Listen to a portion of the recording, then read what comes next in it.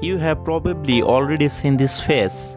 This is Khaby, the first most followed TikToker in the world with more than 161 million followers. He is known for silently mocking overly complicated life hack videos. But did you know that this young man had a very raw beginning?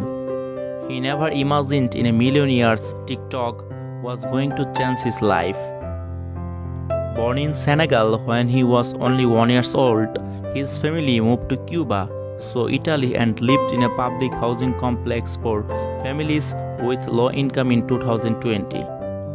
Without a warning, he was fired from his job in a factory, and because he was unemployed and didn't have enough money, he had to return to live with his family in their modest apartment. His parents were worried that their son was wasting his time posting videos instead of looking for a job.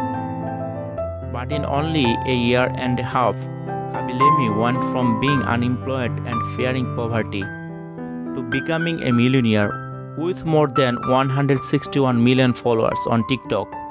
He made all of his money by using humor and sarcasm without even saying a word.